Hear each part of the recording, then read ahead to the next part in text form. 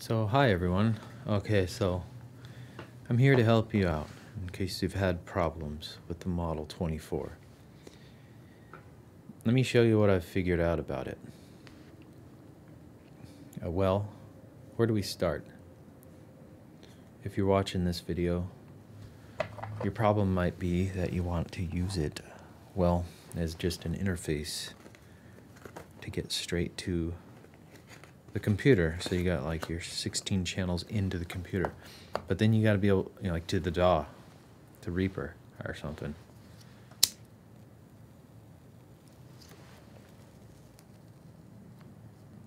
But then you have to be able to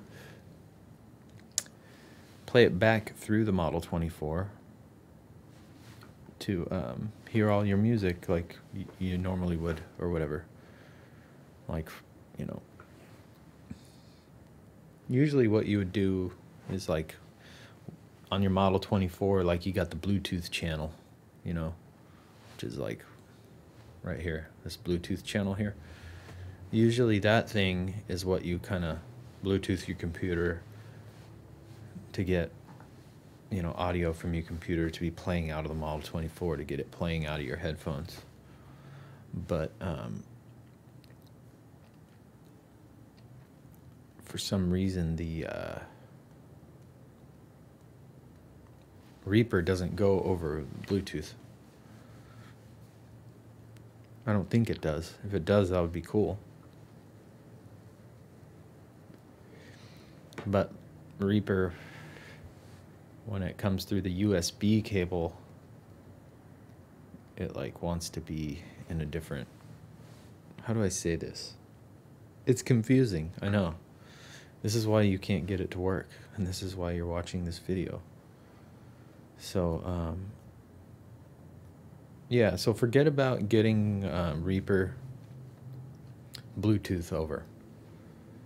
But what you can still use this Bluetooth channel to listen back to your, you know, the Reaper. Like this. Watch what I'll do here.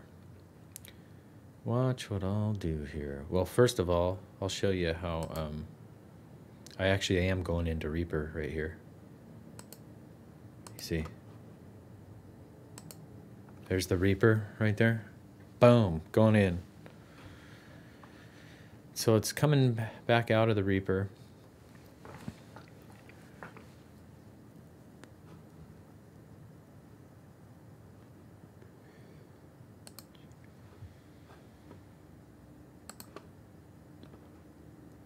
And let's see here.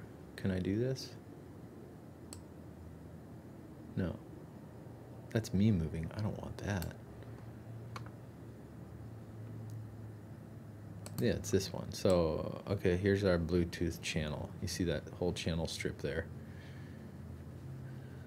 That thing right there, up there. This thing, where is it? That thing needs to be turned to PC. That's the first thing. You know, that's to get audio to play back. We'll get to how to like actually get audio in there afterwards. But like if you already have other stuff recorded on Reaper, try this out, you know. Select that thing to PC. And then go to Reaper. And go to your master bus. And if you click on the routing button, it'll bring this up. By default, it's going to be out 1, out 2.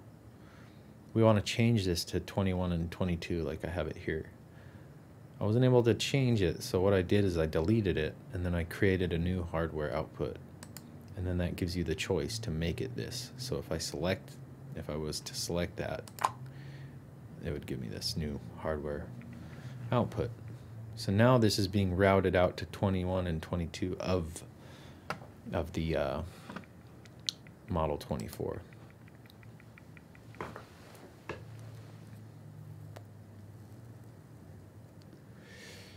And as you can see, if I am to, so it's on this fader now. So if I turn this up or down, Watch. My voice is going to go away like this, see? No more voice. So it's on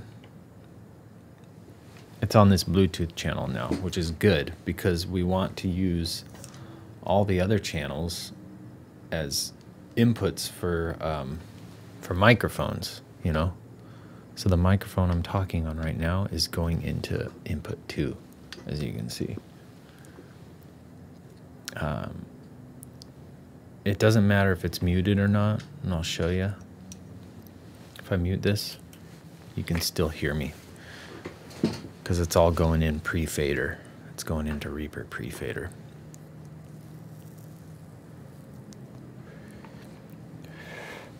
So by default, it wants me to use these two inputs for, see, look, and if I take this down, nothing. See, it's pre-fader. But if I were to take my gain down over here, watch this. My gain for channel 2, watch, drop it. It's coming back. See, so it only gets from that gain. I don't know if it does compression. Let's test it. Hey, compression, compression, compression. Test, test, test, test, test, test, test, test. I don't think the compression does anything. Sorry if that was annoying. So it just takes whatever, excuse me, is going through that gain knob, right? So now here's the other thing is how do you, if you can't get the sound to work in the first place, like I have here, like I have up here, the sound is getting into there. If you can't get that in there in the first place, then, and you've done all the other things, like watch, we'll go to options. The first thing you do, options and preferences, or you can hit Control P. But if I click this, my audio is going to go away because it's coming through I don't know why, but for some reason, watch, the audio will go away, and then to make it come back up, I'm going to switch to the other screen with the Tascam.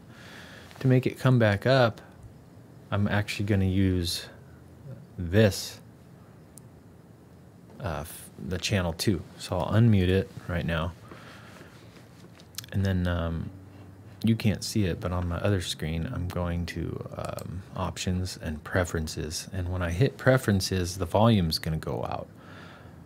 But then when I click these two buttons, which I'll get to in a second, you're going to hear, and then I'll push the fader up, you're going to hear my volume come back in. So here we go.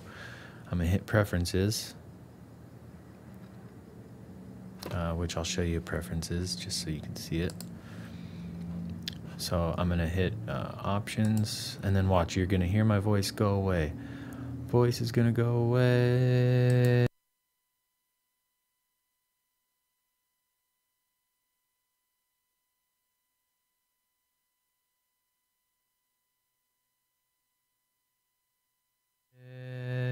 And we're back. See, so now I'm bypassing Reaper right now, basically. Which the way I'm doing that is coming back. Well, how am I doing that? Oh, well, it's because the sub button is pressed in, and so it's sending this fader, which if it's muted, the muting actually does affect it in this case, as well as the fader. But if I the sub is in, so the sub is what's sending it to what's it called?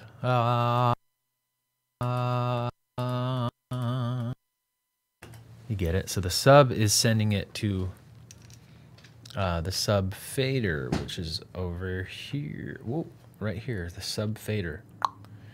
And then the sub fader feeds out to, if you can see straight up, right up here, there's the sub out. right and left. Sub output right in there, buried. And then out of the sub output, that right and left is going into this 2-channel USB mixer because it's a separate,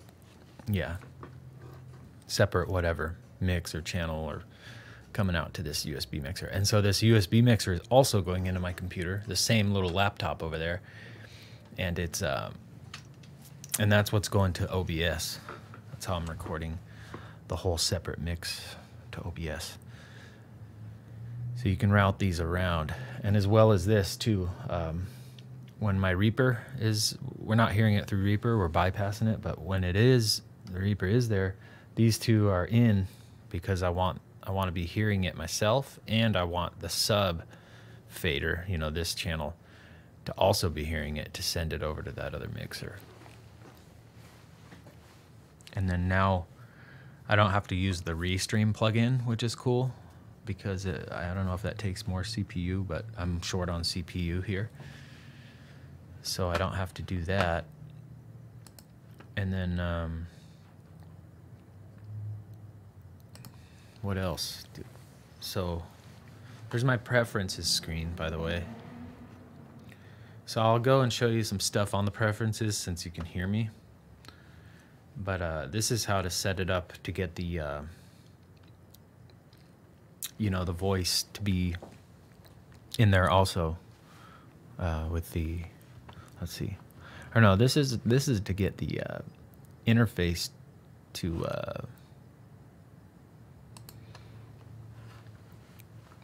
connect it so you can actually get audio into this thing, which we're not getting right now. We will in a second, but this should all look like this basically. If you're using this Tascam, you have to have this software in, which you download from the TAC website. And then, yeah, you install this software on your computer, you know, plug in and it'll read it, or you plug in the 24 to the computer and it'll read it. And then this thing comes up. I just set it at this. This is your latency. And then, so if it's at 4, that's the least latency possible, but it takes more CPU. So I heard a guy recommend it just here if your computer's not the best, and it kind of is a nice average. So, and that corresponds with this right here, block size. These should be you want these to be matching for sure. And then the other thing is whatever your sample rate you're working at is 44. In this case, you change that to whatever you're working at. And the important thing is you got to click this. You have to click, this has to be checked. By default, mine wasn't checked. And so I was doing everything right, but this wasn't checked requesting this sample rate because maybe I changed some stuff, or I don't know. But I clicked that and then I hit apply and it worked, you know. But yeah, all these should be set how they're here for the Model 24. Output range is 1 to 22. Input range is this, and then enable inputs should probably be checked as well. So yeah, you hit apply. Mine's already applied, so I'll hit OK. And now I just had to kill that other microphone input, you know, channel 2, which was this one right here. I just killed these two right here, because otherwise, look, you hear double. Hey, check double. Double? Is it double? It seems pretty doubly, right? Yeah, no double and then pretty doubly. See, so that's my second. There's 2 different feeds coming in right here. I only use this one to talk to you in preferences, though. So yeah, once you get there, then you right-click on the channel that you want the mic to go into, and in this case, we'll do an input mono. And look, I have it set on input 2, which is this. So once that's selected, this should be, you should be getting some, and this also has to be red. If it's not red, you're not going to get anything. Or wait, sorry, I didn't show you. Let me show you. Yeah, this needs to be red. I think I missed the other step too to show you. Hang on. Sorry about that. This needs to be red. If it's not red, then nothing's picking up if it's not red. But what I missed to show you was this, because I was on the wrong screen. You right click that, which is the little red recording button. Go down, input, and right here, input mono, in this case, like I said. Input 2 is what we have it, because we're going on to input 2 in this thing right here, this whole second channel. Input 2. So, yeah. So that's the whole deal, you know.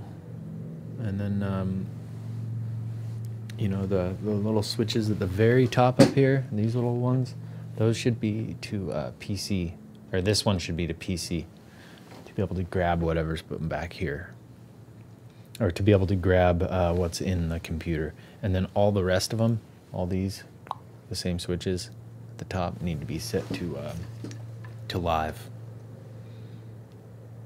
So you can see all mine are set to live. That makes it go in, you know, like into the Tascam. Now the thing that's weird about it that I don't like is that, like, when I want to listen to something on the computer, like YouTube or some video that I just recorded, it won't just play back through this PC thing. I guess the whole, like, whatever is being taken up by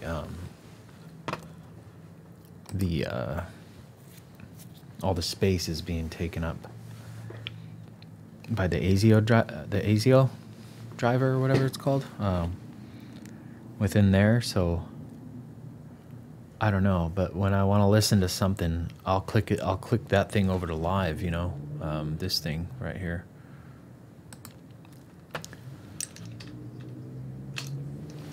Where is it?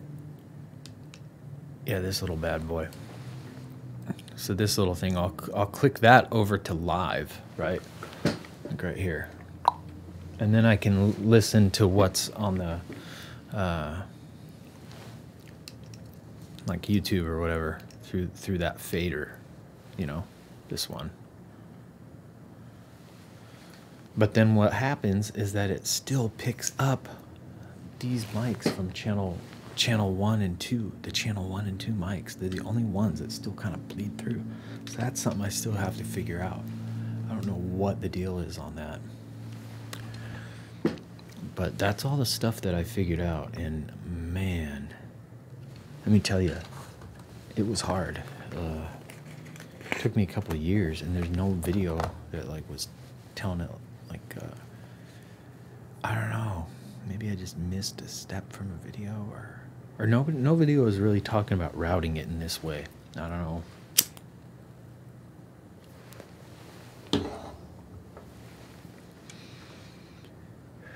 So yeah, I hope it's been a helpful video, and if you have any questions about it, please leave in the comments, because I'll answer. And yeah, and as I figure out other cool things to do with this thing, I'll make some other videos that'll be helpful, hopefully. Anyway, have a good night.